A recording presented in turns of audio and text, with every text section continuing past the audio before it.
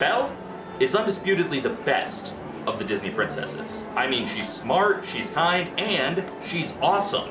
But don't take my word for it, let's go straight to the source. So Belle, what is it that makes you the best princess? Oh my, we're all such nice princesses. And she's humble too. So Aurora, what is it that makes Belle the best princess? It's probably her beast. He's a very charming beast and he keeps her very sweet and humble.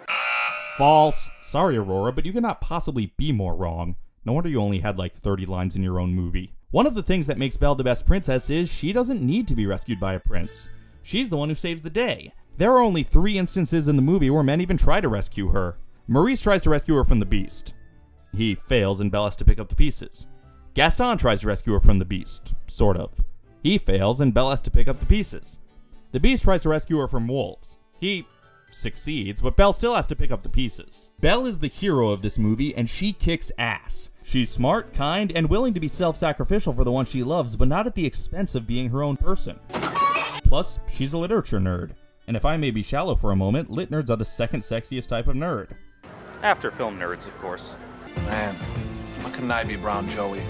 Now, some people have criticized Beauty and the Beast for promoting Stockholm Syndrome or planting the idea in young girls' minds that they should date the abusive guy because they can change him. Yeah, if anyone thinks that's the message this movie's promoting, they're not paying attention to the movie. I mean, that may be the message of the original fairy tale, but since when does Disney actually follow the source material? I don't recall an animatronic prince tripping and dislodging a bit of animatronic apple from animatronic Snow White's animatronic throat.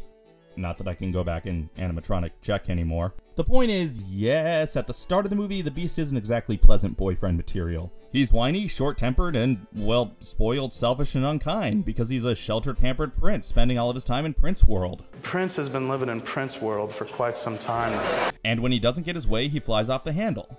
And yes, it's bad to tell little girls to stay with dangerous guys who act like this, so the movie doesn't. Sursa Mersa covered this a while ago in her Beauty and the Beast video, and seriously, if you don't watch her show, what the hell are you even doing on the internet? But basically, as soon as the Beast starts acting legitimately threatening, Belle gets out of there as fast as she can. She only comes back after the Beast does something to legitimately help her.